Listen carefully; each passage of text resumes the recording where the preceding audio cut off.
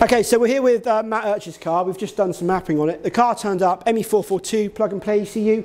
Obviously he's made his own loom and stuff like that. I mean, we're suffering with some noise issues with communication on USB dropping out, which I know some users have reported on cars before. It's rare, but it happens. And the solution for this one was a set of coils. So there's obviously a break in one of these leads somewhere. We changed them out completely solid. So I just want to reiterate, if you're having USB COM drops, just check the basics. Plugs, leads, coils. Cracked porcelain on the plugs can do it as well.